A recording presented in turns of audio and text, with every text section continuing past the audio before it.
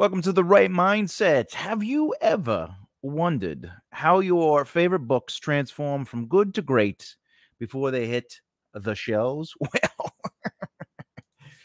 today's lesson is going to be all about the fourth draft.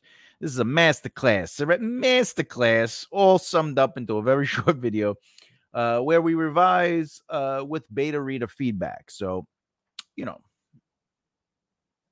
but why is that important, Thomas? It's a good question. The fourth draft is a critical phase where external feedback comes into play, helping to polish your manuscript by highlighting strengths and identifying the weaknesses. Now, what is the fourth draft overall, though? Why this draft? Why not a one and done, two and done, maybe seven and done, right? Well, the fourth draft is a version of your manuscript that incorporates specifically the beta reader feedback. It's an opportunity to address issues that weren't evident to you, but were caught by fresh eyes. And remember, the beta reader experience. The beta reader is the experience of the novel and not necessarily the foundation or mechanics of the manuscript. So before we go into the walkthrough, I'm going to show you feedback. I'm going to show you ways to kind of look at that. And what else I got for you? How to look deeper into the feedback. We're going to go into that. And then, of course, yeah, there you go. All right. So I like to do some tips and tricks before we get into it. So number one, the short of it when it comes to organize the feedback, you want to compile and categorize the feedback from your beta readers by themes such as plot, character development, pacing, and style to streamline the revision process. All right. Use tools like spreadsheets or dedicated software to keep feedback organized and easily acceptable. Now, what is the long of it? The long of it is, there's a systematic approach to everything, right? So begin by gathering all feedback and sorting it into thematic categories such as plot inconsistencies, character development, where and when it's lacking, and of course, pacing and stylistics, etc., etc. Sort of like what we said in the short of it. But you might even find that the feedback creates areas that categorize itself that you weren't specifically thinking about. And this method of organizing will help streamline and make it cohesive when it goes into looking at the information and putting it into practice. All right. And of course, tools of the trade when it comes to organizing stuff, whatever works for you. There's Google Docs, there's Excel, there's Scrivener, there's all these different kind of programs that exist in the world. Whatever works for you is the right program for you. So I'm not going to support or deny any one program. I personally use Google Sheets, Google Docs, etc. But I only do that for convenience because if I'm out and about and an idea pops up, I can just open it up. But that doesn't make it better or worse than anything else. Number two, identifying common issues. The short of it, you want to focus on reoccurring feedback. If multiple readers point out the same or similar issues, these are areas that likely need your attention and become priority. And that's why you should prioritize common issues as they represent the most noticeable disruptions to the reader's experience. But the long of it, pay special attention to feedback that reoccurs across multiple beta readers. Reoccurring issues are indeed red flags indicating parts of the manuscript that are not working well and are likely to be problematic. All right. If somebody's like, this character just feels weird. They just, to me, they're not working out. And that's the only, and out of 10 readers, that's the only person. And you still got to listen to that. You still got to put it on the sheet, but that might be the last thing to even look at. And it might end up needing no work. It's just something you should look at. And overall, you want to always prioritize and address the common issues as they generally represent critical flaws in the manuscript. They're the things that are standing out for you. So prioritize helping to organize your time ultimately and get in there and manage those revisions by focusing on changes that will have the most significant impact. Tres.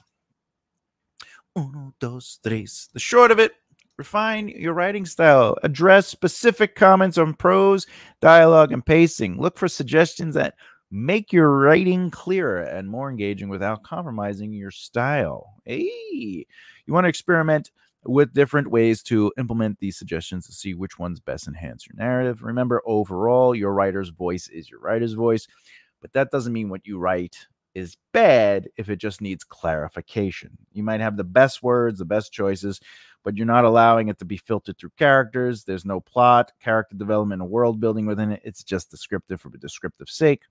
It doesn't even add to the mood or the atmosphere to enhance the scene. And in those situations, it doesn't mean you're a bad writer. You're writing excellent. Your prose are great in the style of your word choice. They're just not doing anything, and that's okay too. Sometimes you got to change things up, and that's part of the process. Because great writing is rewriting.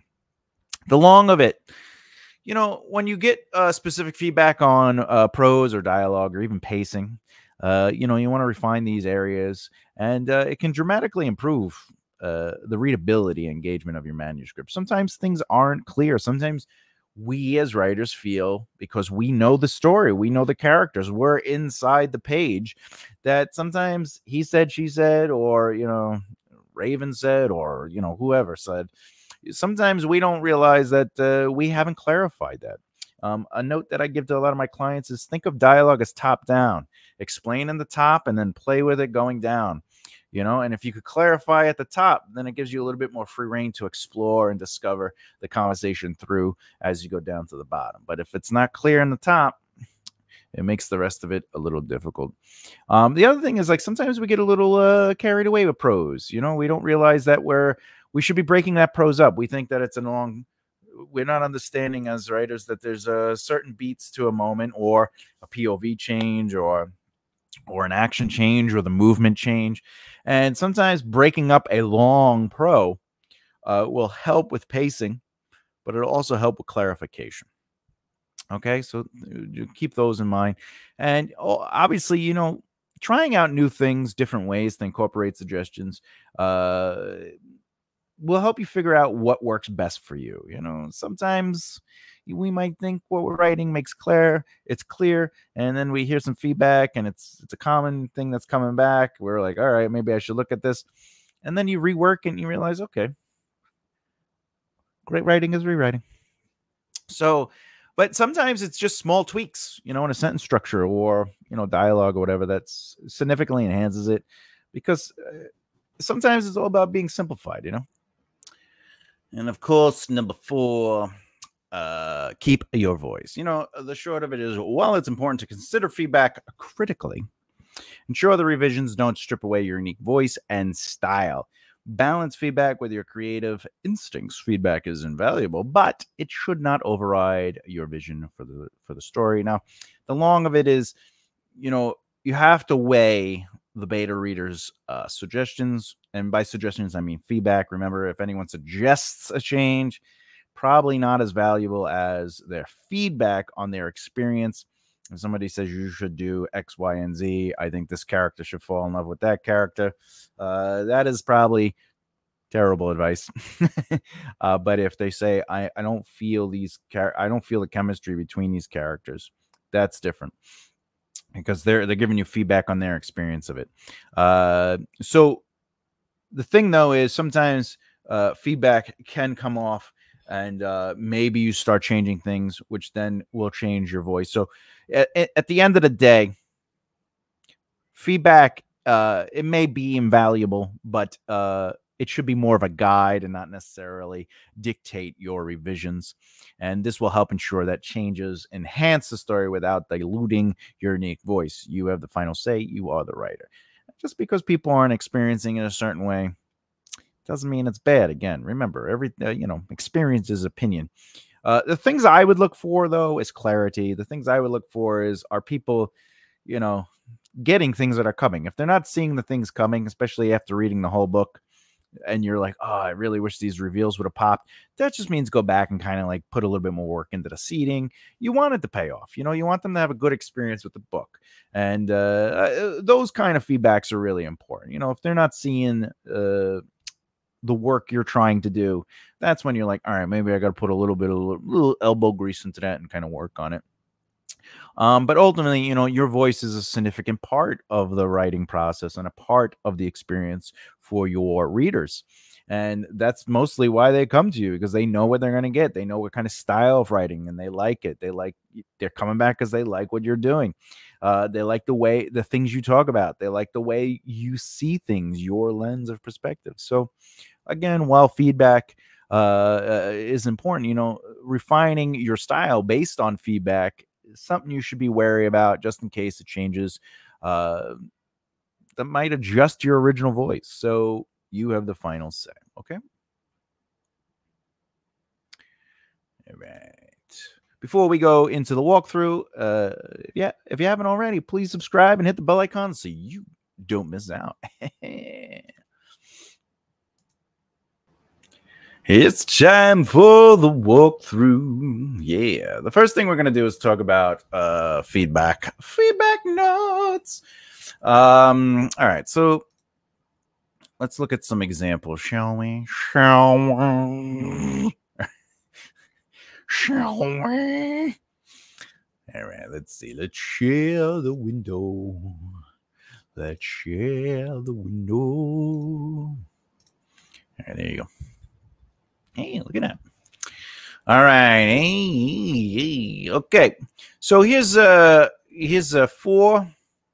Oh, 1 second. Okay, yeah. Here's 4 beta readers, okay? So let's read through the beta reader notes, okay? And what we're going to do is we're going to look at the feedback. Then we're going to look deeper into the feedback, and we're going to go through some of the notes we talked about. We're going to organize the feedback, and then we're going to identify some common issues. All right. And then we'll take it from there. All right. So the first step is let's read through it. Okay. So number 1, this person is like, what is this? 1 second. Oh yeah, that's right. I numbered it so it was easy to understand. Okay. All right. So because the next step, we want to be able to make sense of it. All right. So number 1, the pacing. All right. Beta reader 1 says the pacing in the middle of the book feels slow. The story gets bogged down in unnecessary details. Now, again, pacing is just the speed at which information is provided to the reader, or the speed at which information unfolds to the reader, right? So sometimes if unnecessary details might be that you're going too deep into description, or too deep into world building, or too deep into exposition. All right. The second one is I found the main character's decisions in chapter 10 to be out of character and confusing. Now, this would probably happen because you established them a certain way in the first 9 chapters. Let's say they're more, they stand up for their convictions. And then in chapter 10, somebody goes, well, we should do this. And they go, all right, let's do it. And then it turns out what they agreed to in that chapter is something they wouldn't necessarily agree to. And that would be a clear example of a character not standing by their positions, the things they believe in. All right, beta reader 2, they give us 3 notes. All right, the dialogue is in some scenes feels unnatural and stilted. This could just be because it's written with perfect grammar, which doesn't necessarily mean that it is unnatural. Some people do speak, they are very good at articulating their thoughts, utilizing the English lexicon to navigate dexterously through convoluted conversations to manipulate. Anyway. But dialogue can feel unnatural and stilted, and this is easy to do when you just kind of break it up. If there's a chunk of dialogue, you might be like, well, how do I create a discussion around this? How do I let this information come out naturally? Movement, stuff like that. You want to add movement to the dialogue. You don't want it to just be informational. Number 4, the relationship between the 2 main characters is not well developed. Their interactions feel superficial. All right. This is a great little bit of feedback. It might just come down to these characters are just doing things that are expected of, say, a main character male and a main character female. The man and woman are just doing things that are stereotypically man and woman, and they're just there to play their role, and that's not interesting. Number 5, the ending feels rushed. I think you need to spend more time resolving the conflicts and tying up loose ends. Now, this almost falls into subjective feedback, but I'll accept it as objective feedback because the ending feels rushed is really the feedback. We don't necessarily have to take into account. I think you need to spend more time resolving the conflicts and tying up loose ends, right? Readers shouldn't give you the solution, but the ending feels rushed. That's the thing you should be looking at. Why does it feel rushed? Their idea to make it work is not really the solution. That's their story they're trying to write. It's your job to go and do the work, right? Because once you're done writing, the work actually begins. This is the rewriting. This is the evaluation. This is organizing, etc., etc. Let's look at beta reader number 3. They also have 3 notes. I noticed several grammatical errors and typos throughout the manuscript. A thorough proofreading is necessary. No crap. I put this in there because we all hate this one. Listen, the third draft, which is the draft that the beta readers have read, is not the final draft, which is where you would hire a proofreader or a line editor. So when you get this, I usually, when I send stuff to alpha readers and beta readers, I'll give them a couple notes. I go, while reading this, keep in mind that any grammatical errors or, spelling errors, stuff like that is unimportant. These are still working drafts. All the cleanup happens at the end. So please do not worry about notating that. However, some people forget to read that. And you get this. This is a note that I would just bypass completely. But as an example, it's there. Number 7, the plot twist in chapter 15 feels contrived and unconvincing. It needs to be foreshadowed better early in the story. This is another example of subjective and objective. The objective is the plot twist in chapter 15 feels contrived and unconvincing. That is their feeling on the experience, but it becomes objective because it is general. The subjective, their personal thoughts on how to fix it, is to foreshadow better early in the story. I'd probably ignore that. But I would pay attention to the front half. I would go, all right, if it feels contrived and unconvincing, I do need to earn that. So I should be seeding stuff earlier. Maybe it's less about maybe I don't want to foreshadow. Maybe I want to just place the seeds there. I want the foundation to be earned. Foreshadowing is like nudging the reader in a way that allows them to go, oh, they mention X, Y, and Z. Maybe it was like dialogue where it goes, the worst thing that could happen is that the place collapses in on us. That's a form of foreshadowing. However, showing that construction has stopped or, things like that, like little things like that to show that the foundation of the cavern is going to collapse. That's seeding. You're seeding that is a possibility. I know it sounds like it could be foreshadowing, but seeding earns the result. Foreshadowing leads people to come to ideas. Foreshadowing can, in turn, become a red herring. But seeding is something that is factual. It adds to the validity of what is revealed. Okay. Seeding also affects like character. If you say a character is brave and you don't do anything to show that they're brave until one chapter where they are brave, it doesn't get earned. So you have to seed them being brave, show little moments of them being brave. Bravery doesn't always have to be to fight things, but bravery, is whatever you want it to be for that character. So you seed that by showing small examples of it. It's better to show than tell. You don't necessarily have to point it out with characters where somebody does something and they're like, wow, that was brave. Like, you don't have to do that, but you do have to show them being something, or smaller examples of them being something, and that's seeding. That's the difference between seeding and foreshadowing. 8, the secondary characters are one-dimensional and lack depth. That's a very subjective feedback. They need more development to make them feel like real people. That's also subjective. However, if somebody says the secondary characters are one-dimensional and lack depth, and that's how they feel, that is something you should look into. You should be like, well, let me just pay attention to characters. What are they missing? Do they have flaws? Not that all characters need to have flaws. Do they have are their motivations clarified and forefront? Do they have clear positions? Do they have more than one desire than I want to collect all the Diet Cherry Pepsi in the world? Like, is there more going on? Right?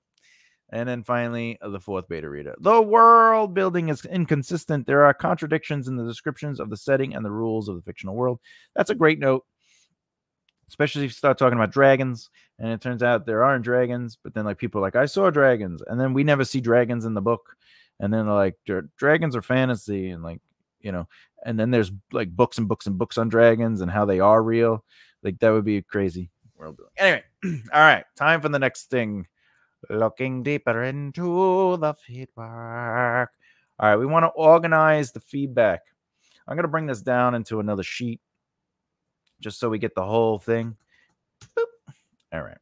I'm going to take away looking deeper. First thing we want to do is we want to organize the feedback, okay? So some of the things we're looking for, I would do this and I would do that. We want pacing. Character development would be another one. Dialogue, plot, world building. I think world building is like this. I don't know. There's 2 versions of it. One is a noun. One is anyway, not a noun. Like one is the act of, and mechanics. Okay. Beep beep. All right. So let's see. If we go back, all right, the pacing, well, this is definitely pacing, so I don't even have to read the whole thing because it starts with the word pacing.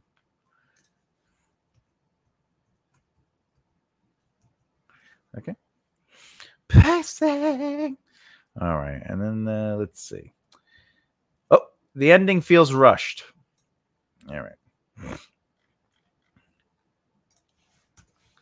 And then let's go back and just take another look. I noticed several grammar. The plot twist is no. The second character, no. World building. All right, so that's not pacing. All right. What's next? Character development. Excuse me. Excuse me. Sorry, I'm still sick. Actually, I'll probably be sick for the rest of my life. But all right. Okay. So let's see. I found the main. Oh, okay. Main character. This is definitely character development because it has to do with character. Boop.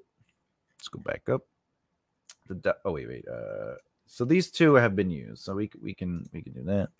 What else was? Oh, the ending feels rushed was used. Right. The dialogue seems no. The relationships is character development.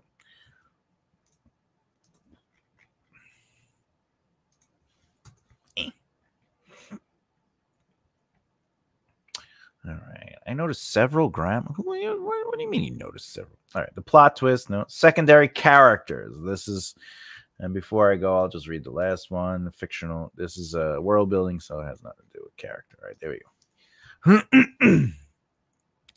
Dialogue. What do you think? Is there any dialogue? Let's go. Let's see. The dialogue. Ha! Keyword. This is definitely going to go down here. And then we kind of saw everything else, but oh wait, it's just so we know that's cleared up. Several grammar. That's not necessarily dialogue. That's probably gonna be more like mechanics, right? So dialogue is specifically dialogue. This is just typos and grammatical errors. Plot twist. I would say that has to do with plot, and this is so there's no dialogue. All right. Oh, plot. The plot has unfolded. All right. So we know that this one is the plot because we just read it. Bring that down. Boop. There's another step to this. Just bear with me. All right. Number 9 is the world building because that's next, right? World building. Yes. And of course, mechanics. Number 6. Number 6. All right. So the next step is identifying common issues. Well, if we look at this, the big thing is it looks like character development. All right, we saw 2, 4, and 8. All right, pacing has 2, character has 3, dialogue has 1, pace has 1. They all have 1. So right now, character development is the main common denominator. This is for both main and secondary characters, and these also came from separate readers, right? So if we go back 2, 4, and 8. So that came from 3 separate readers. So this would turn into priority. All right. So we know that that is priority. If we look at pacing, one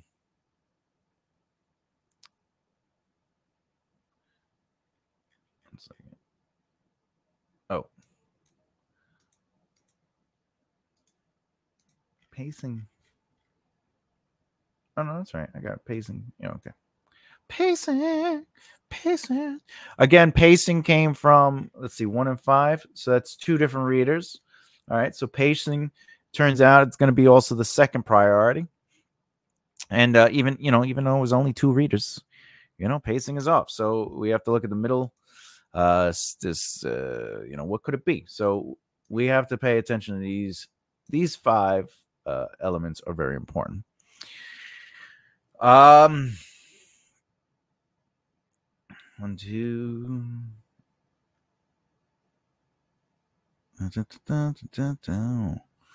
All right. And let's see. Looking. Plot and world. So plot and world. These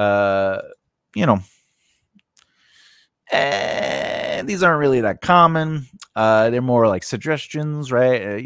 Plot was only an issue to one reader, and world building was an issue for another reader. So these I would still look at, right? Because no feedback is technically bad feedback unless it's ignored. So again, no feedback is bad feedback unless it's ignored. So it's still good to kind of look at these things, but because only one reader identified it, it might not be a main issue. So you leave it last, Oh, I had to take a drink. All right. So what's next? Refine your writing style. So now basically, if you revise the dialogue, in the identified scene, whatever it is, this is where you would put the real work into it and kind of adjust it and stuff like that. So if we looked at this, the dialogue in some scenes feels unnatural. Now, you might write dialogue. I should come into the picture. You might write dialogue where it's, hey, Jack, we need to go to the store and we have to get bread. And Jack goes, but Tim, I have plenty of bread at my house, so I'm just going to go home and make a sandwich. Very unnatural, right? But if you go, all right, well, what is the conversation about, And he's like, not many people always say the names. Names are for emphasis, like you want to use the name you want to use their names to get their attention, or you want to emphasize something. But if it's always like, yo, Jack, what's up? No, Jim, how you doing? Jack, it's all right. Like, that's bad, right? But in that moment where it's like, we want to get the bread, we got to go to the store to get the bread. You go, what is it? Almost 3:00? Yeah. My stomach's killing me. I think I'm getting hungry. Me too, man. What do you want? I don't know. Maybe sandwiches. oh, sandwiches would be so good. Oh, I could totally go for provolone with some ham and turkey. Oh yeah, that actually sounds good. But what about like roast beef? Maybe a little roast beef with mozzarella cheese. Now they're having a conversation. Their characters coming out. They have like their specific likes. Positions are being discovered. What the position is, the kind of sandwiches they want, right? And then you could get to that moment where it's like, well, let's see if we have any. Oh, I don't have any bread or anything. We got to go to the store. I don't want to go to the store. I live 2 houses down and I got plenty of bread. Why don't we just go there and make the sandwiches? Well, because I also don't have the provolone that I want. I want to get provolone. Well, I definitely have my roast beef and mozzarella and onions. I got some onions. I think I'm going to just go home. Why don't you go to the store, get your food, meet me back at my house, or I'll meet you back here. And there you go. Now the dialogue is natural and it isn't just like, I am hungry. I would like a sandwich. So you have to look at the way, the way I work that scene out is also my writer's voice, because those are the ideas that come to my head. Someone else might have looked at it differently. Do it right now. Think about the scene and say to yourself, all right, but yeah, the positions would be the same. But you go they're both hungry. There's no bread at one house, and they want to go to the store, and the other person has bread at their own house, and they don't want to go to the store. So those are positions, right?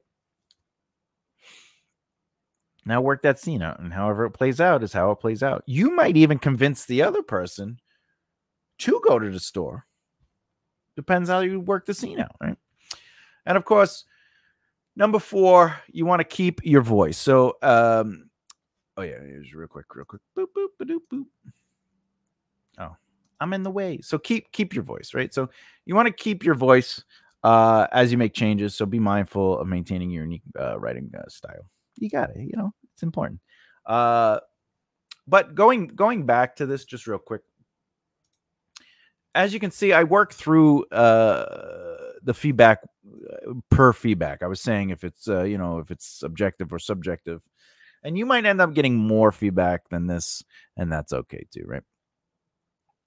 But with all that said, I'm going to give an extra nugget of knowledge. Okay.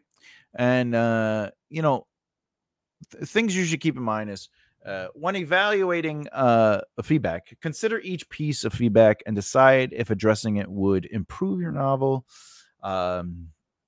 Basically, in the example I used, all the feedback was pretty valid, except for a couple things that I would sort of like do last, right? But I assure you that it is not always going to be that way. You are going to get a mixture of feedback that may or may not be important. More importantly, you want to prioritize your changes. So, the most common issues are the things you should really put a lot of effort into. These issues will affect the overall reading experience. That's just what's going to happen, when you're done with that reading, that writing, that means you're almost there, right? So I would make a plan personally. And by making a plan, what I would do is I'd create a revised plan focusing on the prioritized issues. For example, I would plan to cut unnecessary details in the middle chapters, for this example, revise the main character's actions in chapter 10, for this example, and expand the ending to resolve conflict and satisfactory experience for the reader. But you also want to address plot and character inconsistencies, even though they weren't that big of a deal. You can still focus on the main character decisions. Just read through them. Are they making consistent decisions? You may be seeing that, but one reader not seeing it, if the other readers are seeing it, I would almost go back to the other readers that didn't comment on it and say, what would you say is that character's motivations? Or what would you say?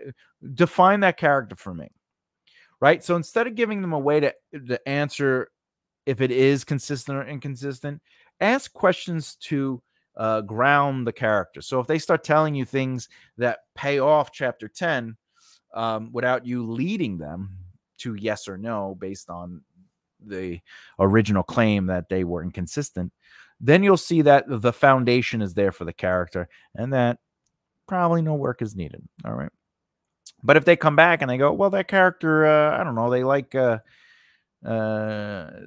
pizza, and you're like, oh, but they chose Greek food though in chapter 10. but they were supposed to choose pizza, or whatever the case, Anyway. All right, questions. What's the most challenging piece of feedback you've ever received? How did it improve your writing? Let us know in the comments below. As always, if you found this video helpful, please share, like, and comment, and subscribe. Hit the bell icon if so you don't miss out. Final thoughts. So remember that beta reader feedback is a crucial component of the writing process. It offers external perspectives that you, as the author, deeply embedded in your creative process, might miss. Now, these fresh eyes from the beta readers can uncover hidden flaws and highlight strengths, providing a more objective view of your manuscript. While it's essential to consider beta reader feedback seriously, balance it carefully with your own artistic vision. Feedback is a tool, not a rule. Feedback is a tool, not a rule. Okay. It should inform and guide your revisions, not control them. You are the architect of your narrative. Use feedback to enhance the structure of that you've already built, not to allow it to dismantle it. So I'll repeat that. You are the architect of your narrative. Use feedback to enhance the structure you've already built, not dismantle it. Pay particular attention to common issues highlighted by multiple readers. That's a very important insight into the manuscript itself. The more readers that point something out, the more you should look into it. These are not just isolated comments, but likely indicate a broader resonance or dissonance with your audience. Addressing these issues can significantly improve the overall quality and reception of your book. So approach the feedback with the intention of refining your work. This isn't about rewriting your entire manuscript, but polishing and tightening areas that could be improved. Remember, this is the fourth draft, not the first draft or even the second draft. All right. This is all about little moments or expanding on something. You could add a chapter. You could take a chapter away. That's still fine. But you do not have to rewrite your entire manuscript, because each piece of feedback is an opportunity to make your narrative stronger, more coherent, and compelling, not to incite you to throw it all out and start over, because then the process starts over. So as you sift through and implement feedback, ensure that your unique voice remains intact. Your voice is what sets your writing apart and resonates with your readers. Let feedback enhance your voice, not overshadow it. Understand that writing is it's a process, it's process of here's first step, second step, third step. You got to do something and you got to do a little bit more work to it and go back to it. The revising. This is why all great writing is rewriting. All great writers have great editors, right? And sometimes the characters make you do it. Anyway, understand that writing, even though it has a process to it, you want to look at each draft and how it brings you closer to the best version of your work. The fourth draft is a significant step in this process, leveraging external feedback to refine and enhance your storytelling. I just want you to keep in mind that, you got to be willing to experiment, even with suggestions from beta readers. Sometimes they might lead you to a greater discovery of your own internal story. But not all advice will work for your story, and that's okay. The goal is to keep learning and evolving as a writer. I'm going to say that again. Not all advice will work for your story, and that's okay. Next video in the series, the next steps to writing a novel, your fifth draft, which is all about line editing and proofreading. I'll be honest with you. That's the last step. After that, it goes on to more business stuff. No more creativity. It's all after that fifth draft. It's where it all gets to the end. Anyway. All right. So, as always, peace and harmony, truth in action, and keep developing the right mindset. I'll see you next time. Love you. Bye.